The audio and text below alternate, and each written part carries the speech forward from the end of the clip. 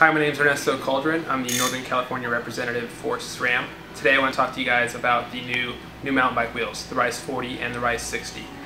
We started developing the mountain bike wheels about 3 years ago. The big goal here was to find a well-balanced wheel.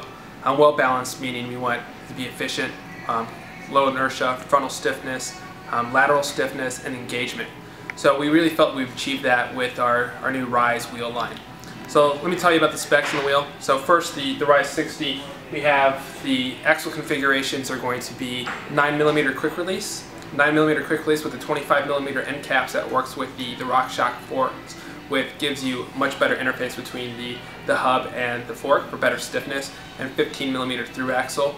The rear wheel, we have 135 quick release and also 142/12, which is becoming quickly popular. The rims are manufactured in Indianapolis at the Zip facility.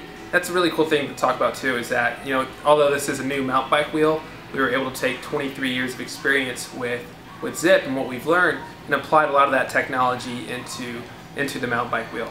So you have 19mm wide at the ID, so you get a good shape of the tire when it's mounted on there. Asymmetrical rim design.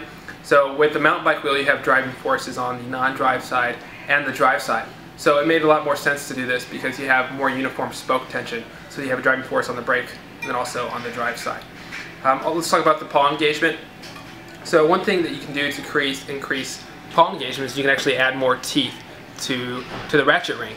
But what happens when you add more teeth is each tooth gets smaller, so there's less material.